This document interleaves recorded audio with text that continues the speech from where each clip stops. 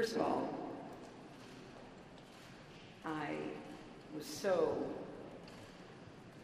just stricken to think that these two young people doing the work that you guys do every single day would be murdered on live television.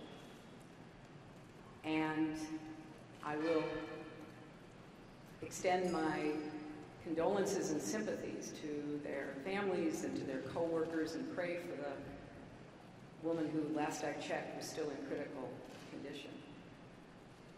But I will also reiterate, we have got to do something about gun violence in America. And I will take it on. There are many people who face it and know it, but then turn away because it's hard. It's a very political, difficult issue in America. But I believe we are smart enough, we are compassionate enough to figure out how to balance the legitimate Second Amendment rights with preventive measures and control measures so that whatever motivated this murderer, who eventually took his own life, we will not see more deaths, needless, senseless deaths.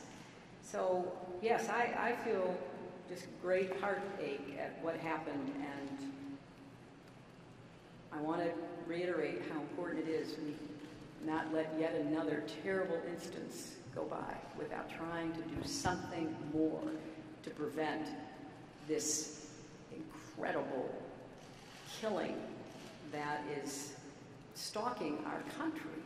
And we've had so many terrible instances of it in the last 2 years, but it happens every day.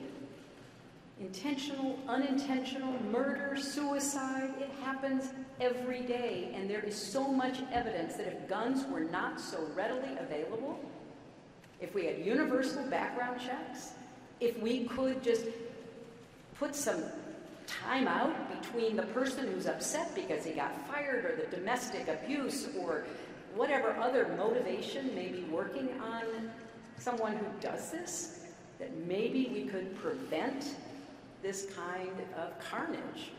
So I hope that in addition to expressing sympathy for those directly affected, that this is maybe for the media, for the public, for elected officials, for every American, what it hopefully will finally take for us to act.